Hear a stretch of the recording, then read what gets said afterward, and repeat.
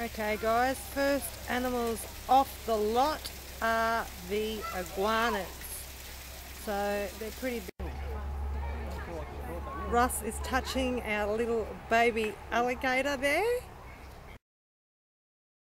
He's so cute. He can have the job of touching that one, I think. Thanks, guys. Where am I going to start today? Tigers, crocodiles, koalas, wombats, snakes, birds of prey. I'm going to have a look at that one. Australian lizards, kookaburras. Food court sounds pretty good to me. See you soon, guys. Okay guys, so this is the giant tortoise, and just to give you a better idea of how big they are, there's another one that's just over here. They're big, hey. So that's the giant tortoise, or tortoise as they're called as well. So okay guys, this is the eastern brown snake, and he's over 2 meters. And I'm just looking at the little information thingy there. I know he's one of the deadliest snakes that we have here in Australia. So let's see, zoom in a bit on, put it this, bump into him. So me and the snake, not good. It's got the longest fangs of any Australian snake. So this is the taipan coming towards me. I'm glad there's glass. He has the longest fangs, apparently. I've got my Russell reader here. The longest fangs of what, Russ? Any Australian snake and one of the deadliest. Any Australian snake and one of the deadliest. Up to 3 meters in length. There you go. And I'll tell you what, he's not little, is he? No, he's approximately about 2 meters, I would say. There we go. Got him full length, guys.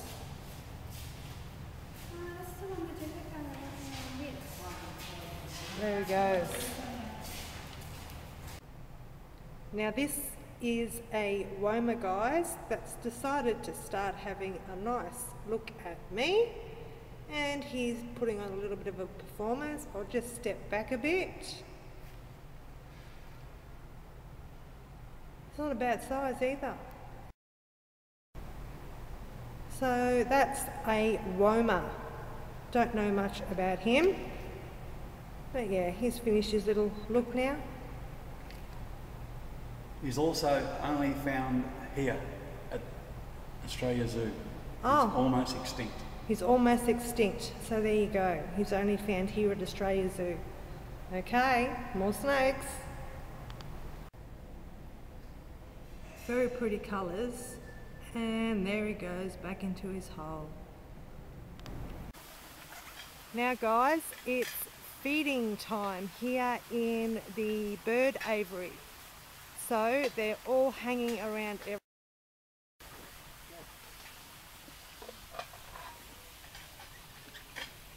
So we're just panning in on them, and here they come. I know the food's just come out, and they're everywhere.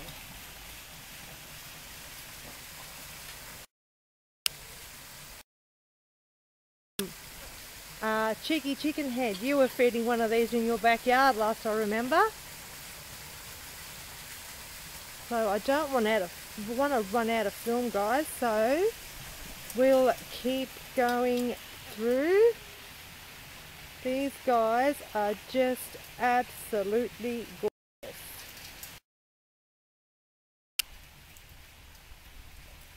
And they're everywhere, and we've just walked in.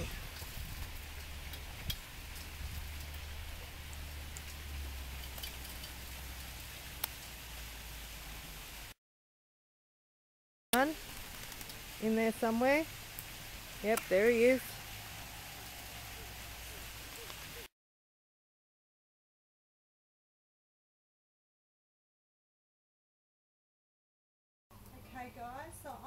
giving a koala a little gentle stroke.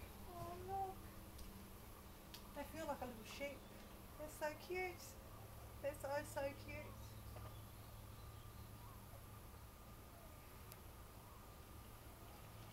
Okay, and onward we go. Aren't they beautiful?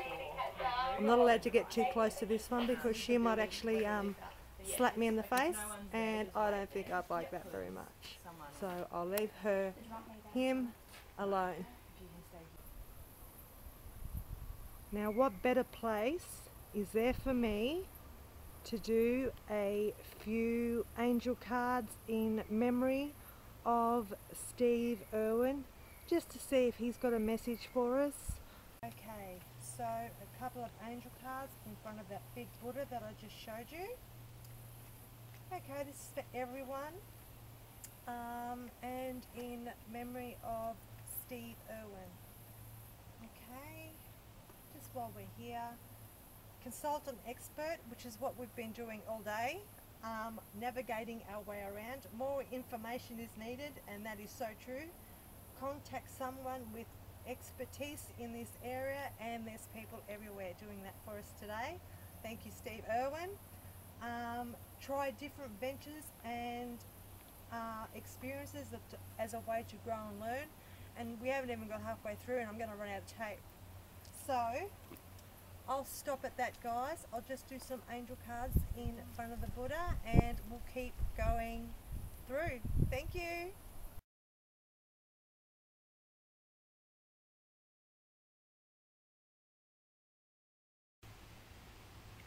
Okay, we've got a tiger, so we're at the tiger thingy and they're hiding over there in that tree, so I'll move this way and here he comes. Look at that.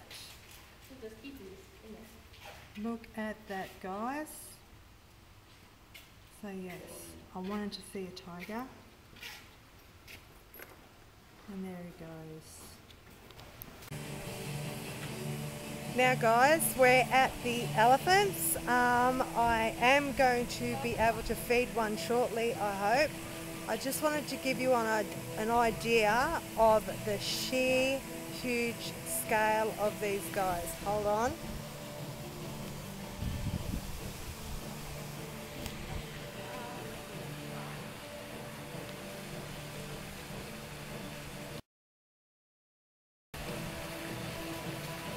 Look at that. Just wonderful. Slows us down too much. Guys, and the elephants here's debgoodvibe feeding the elephant. I'll let you work out which one's which. And that was really quick. Exit lines. We do have those.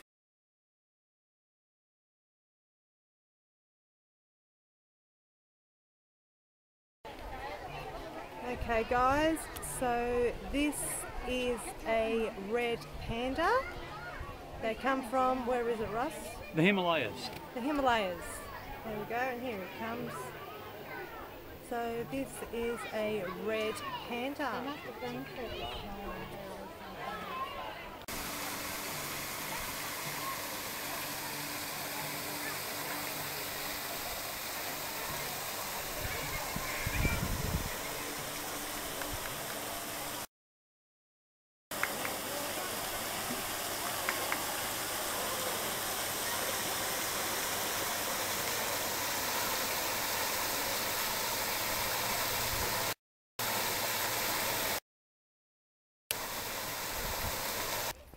Okay guys, now we're just approaching the Africa part of the park. So we're going to capture, I think it's some zebras and giraffes and I think a big rhino. Okay, so we'll spin around here now and have a look and see.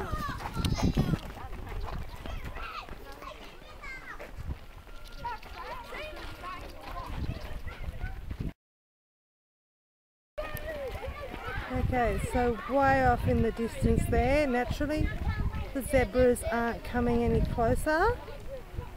But over here is the giraffes And there's a little bit of a better image of the giraffes, and I'll see if we can get closer to the white rhino, the white rhinoceros, in a second, guys. Okay, be with you in a minute.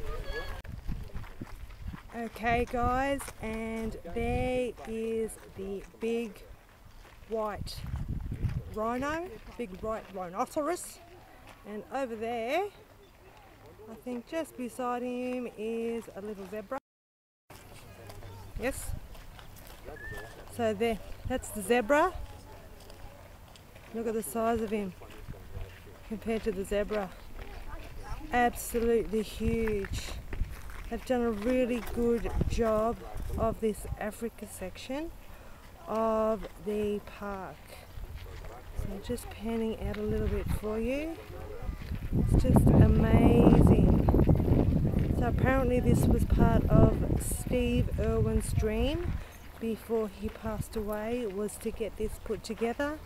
Unfortunately, he didn't get to see this, but we have the beauty of being able to. So the giraffes are going to get some fresh feed on their big branches. That's why they're all coming over, because they've seen the truck come over with all their fresh new leaves. So they've decided to come over for a gathering. So everything's going to be tied up, and they haven't even really waited until they start eating. And I don't blame them, because I'm getting a bit hungry myself. Okay guys, so there's the giraffes for you again, but hopefully this time a little bit closer up for you. Aren't they gorgeous?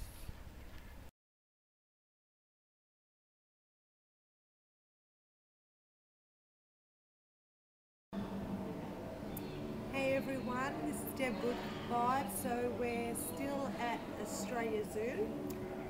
I thought I'd just take a few tarot cards for the spirit of Steve Irwin, because he has done so much for conservation here in Australia and around the world as well. Although a lot of people have a few issues with the way he, goes in there and attacks and everything like that, I do feel that he has 80% has done a wonderful, fantastic job, especially walking around this place today. So I'm just taking a few cards with Steve Irwin in mind, in this beautiful sanctuary of a place that he and his family have left as a legacy. Okay, so Nine of Pentacles, he is feeling very, very proud of what his family is doing and of everything that's happening in the financial way as well, and the money that is being raised for conservation. So I'm doing this with Steve Irwin in mind. He's, with that card as well, means unworked for money. So there is still a lot of money charity-wise coming in for this place and the legacy of wildlife and conservation. Okay, his wife is doing a wonderful job spreading the news, spreading the word, along with his daughter as well. They are enjoying the finer things in life a little bit, but they shall never ever forget Steve Irwin's legacy. See if we can get a message from the man himself. Okay, he does hate that there is some sort of turmoil or conflict in between family members. At the moment, in the inner circles, there seems to be some sort of conflict there. I don't know if someone else knows about that, please let me know. Okay, but there is two different directions going on in different areas. Okay, and I feel his daughter is going to do a lot for things coming up. Thank you so much. This is debgoodvibe. See you later. Range. After that, crocodile large enough to see us as prey with a tail wind up. Not that fast on the hard, solid ground. Come on, Casper. That's it. Come on. Oops. Oh. Nope. fish is back there, Casper. Josh, where'd you go? Josh, can you grab it? I'll give you $1. Alright, how are we going to get that? Let's get Casper back towards the water. Come on, Casper. Fish is back. See his tail starting to get twitchy?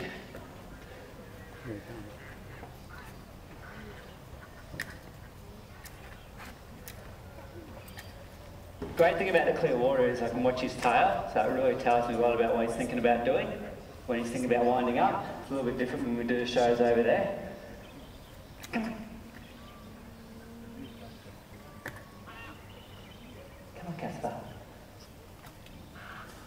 Alright, you're making me nervous. It's easier when you just come out fast and I know what you're doing. He's being sneaky. Sometimes they start off slow like this and they run at your feet. You want to run at my feet, don't you? I know you do. Look up at the fish. Up, up, up, up. Look at the fish, Casper. You're looking right past it. You're angry now, aren't you? Not really that hungry. Look at the fish. That's it. Come on. Oh. All right. It's fair to say he's not real focused on the food today. You're really having an angry day today, aren't you? You're not just looking at the food straight away, you're just trying to work out how you can make me have a bad day. I'm not going to hang out any further, buddy. Come on.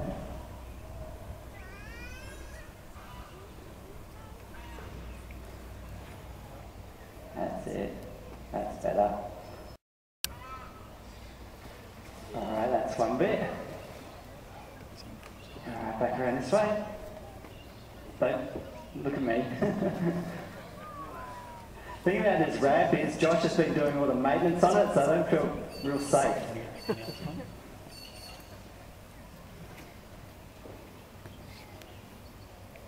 Back around this side, that's it. Right around. There we go.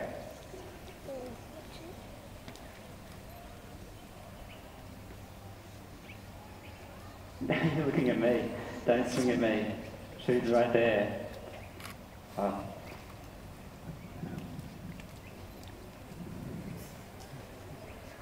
Just let out a little hiss then. Come on, Casper. Look up. That's it. Here we go. There we go.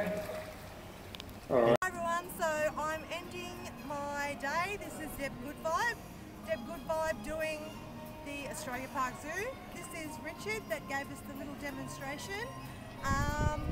He actually knew Steve Irwin. So he's been here for how long, Richard? 15 years. 15 years. So I have been here for shows when Steve Irwin was here as well. Yep. So I just wanted to say thank you, and everyone misses him.